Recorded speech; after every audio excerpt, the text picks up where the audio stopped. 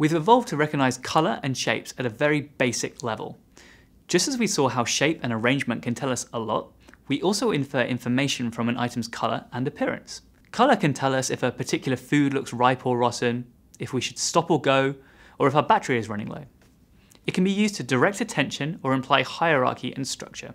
Material design encourages you, the app developer, to embrace bold, purposeful uses of color, not just for aesthetics, but to make your app easier to use. The material design color palette includes a set of primary and secondary colors that can be used across devices. One note on the material palette is that it is in no way prescriptive. These aren't the only allowed colors. If you have established brand colors, use them. It is, however, a great hand-picked starting point that you can use to get going.